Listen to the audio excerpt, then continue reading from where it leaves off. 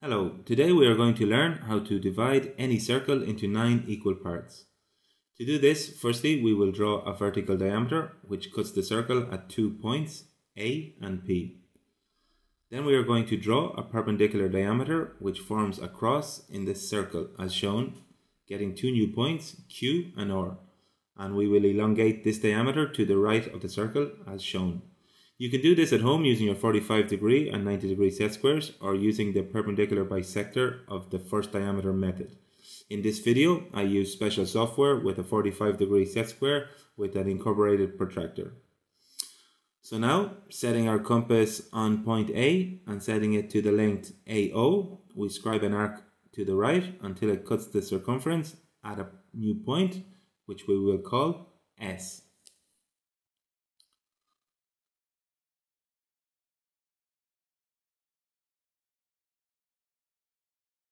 So now, setting our compass on point P and radius PS, we scribe an arc to the right until it cuts our elongated diameter at a new point, which we will call point T, as can be seen here.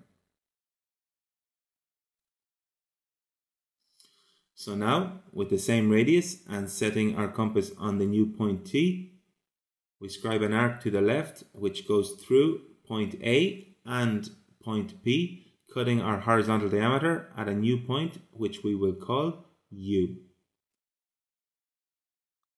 as seen here. So the distance from point Q to point U is the distance of the 9 divisions that we are looking to divide our circle into. So now, setting our compass to the length QU, we are going to scribe 9 arcs on the circumference. So firstly, setting our compass on point A with the radius QU, we scribe our first division of our 9 divisions, as can be seen here. And now setting the compass on the previous arc, we scribe our second arc.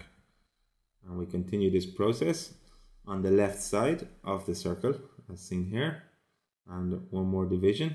And now we'll start with A again and do the other side of the circle. We do this to balance any minute inaccuracies we might get from using the compass. So again, setting our compass on our previously scribed arc.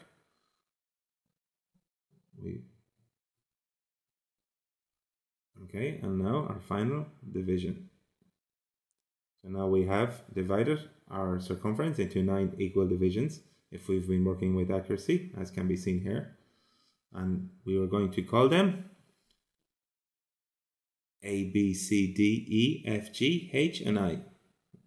And if we join these points with a red line, we get a regular nonagon inscribed in a circle. And joining these 9 points to the center point 0 with the blue line, we will get 9 equal divisions or circular sectors, which can be seen here highlighted in the video. I hope this video has helped you. Please press like or subscribe to our YouTube channel.